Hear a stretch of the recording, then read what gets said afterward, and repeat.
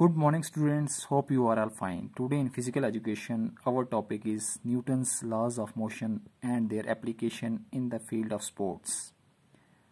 Yesterday we discussed Newton's first and second law of motion, law of inertia and law of acceleration respectively. Now in this video we are going to discuss Newton's third law of motion, that is law of reaction. According to this law, for every action there is an equal and opposite reaction. There are so many examples in sports where this law is applied. Examples are: in swimming, a swimmer pushes the water backwards, that is action, and the water pushes the swimmer forward, that is reaction, with the same force. In swimming, a swimmer pushes the water backwards, action, the water pushes the swimmer forward, reaction, with the same force.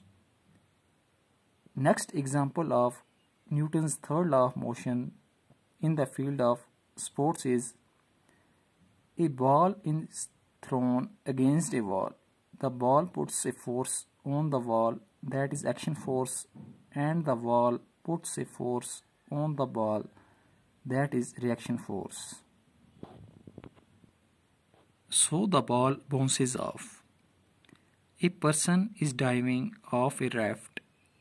The person puts a force on the raft, that is action force, pushing it, and the raft puts a force on the diver, that is reaction force, pushing them in the opposite direction.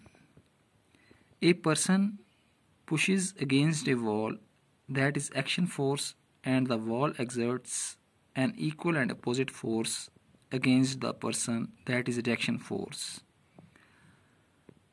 Hope you understand today's topic, Newton's third law of motion, law of reaction. Thanks for watching this video.